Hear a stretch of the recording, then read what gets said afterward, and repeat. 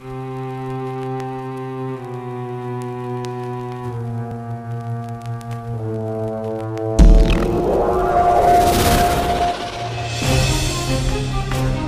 sejarah, Jepang pernah menduduki Indonesia mulai tahun 1942 hingga 17 Agustus 1945. Selama masa pendudukan tersebut, pihak dari Nippon ternyata telah mendirikan beberapa organisasi, salah satunya di bidang semi militer. Sebelum Jepang datang, Indonesia yang ketika itu bernama Hindia Belanda masih berada dalam kekuasaan Belanda. Negara yang sudah lama menyerap sumber daya dari Indonesia ini akhirnya ditumbangkan oleh jajahan Jepang. Tercatat sejak Maret 1942. Kala itu, Jepang dipermudah posisinya oleh pihak Indonesia karena datang dengan embel ingin melepaskan negara-negara Asia dari genggaman kolonialisme. Namun, ternyata Jepang hanya memanfaatkan situasi ini untuk mencari pasokan sumber daya alam dan manusia guna menyokong kebutuhan Perang Pasifiknya atau Perang Dunia Kedua. Di Indonesia, mereka membuat beberapa kebijakan baru, salah satunya di bidang militer. Jepang ketika masa pendudukan mendirikan beberapa organisasi khusus yang bergerak di ranah tersebut. Namun di balik militer ada juga organisasi-organisasi semi militer yang didirikan. Jepang yang sedang berperang dengan pihak sekutu ternyata berusaha untuk mendapatkan kekuatan militer dan semi militer juga dari Indonesia. Bahkan di antara sekian banyaknya perang, terdapat orang-orang Indonesia di pihak Jepang. Salah satunya Seinindan, Korps Pemuda.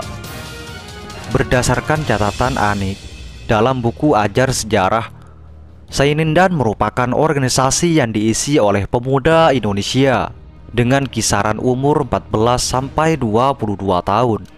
Yang bertujuan untuk melatih anak muda agar bisa mempertahankan wilayahnya masing-masing. Anggota Seinindan ternyata juga dikumpulkan sebagai pasukan militer cadangan. Mulanya, Seinindan hanya memiliki anggota 3.500 orang dari Pulau Jawa. Namun, sampai di masa penjajahan habis, tercatat terdapat 500.000 orang pemuda yang menjadi bagian dari organisasi tersebut. Yang kedua, Kaibodan, Korps Kewaspadaan. Organisasi ini diisi oleh pemuda-pemuda Indonesia yang usianya mulai 25 sampai 35 tahun. Dengan kriteria usia tersebut, Jepang menganggap bahwa anggota Kaibodan nantinya lebih dewasa dan siap dalam menjaga keamanan negara.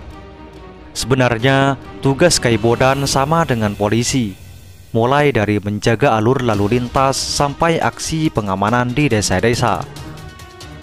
Dengan binaan Kaimubu dan Kaisatubu, Kaibodan juga dilatih untuk menguasai bidang kemiliteran. Yang ketiga, Barisan Pelopor. Organisasi ini dibentuk pada 1 November 1944. Tujuan pembentukannya adalah demi menciptakan kesadaran rakyat Indonesia untuk mempertahankan wilayah negaranya dari musuh. Jepang ternyata memanfaatkan situasi ini agar Indonesia turut serta dalam mempertahankan kedudukan penjajah dari potensi senggolan pihak sekutu. Para penanggung jawab organisasi ini banyak dari kalangan nasionalis, mulai dari Soekarno, Suroso, Otto Iskandar Dinata, dan Buntaran Martoatmojo. Anggotanya dilatih kemiliteran sedemikian rupa dengan berbagai alat seadanya. Yang keempat, Hizbullah. Berbeda dengan tiga organisasi sebelumnya yang memiliki anggota dari berbagai kalangan, Hizbullah hanya beranggotakan pemuda beragama Islam.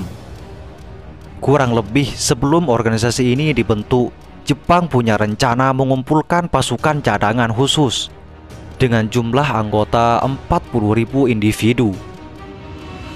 Ternyata keinginan Jepang tersebut terlaksana karena mendapat sambutan positif dari masyarakat beragama Islam, terutama orang-orang dari organisasi Masumi. Pelatihan pertama para pemuda Islam ini berlangsung pada 28 Februari 1945. Kala itu mereka dibimbing langsung oleh pasukan peta pembela tanah air yang diawasi langsung oleh Kapten Winagawa Moichiro yang merupakan perwira Jepang. Itulah sejarah yang pernah terjadi di Indonesia. Semoga bermanfaat. Assalamualaikum warahmatullahi wabarakatuh.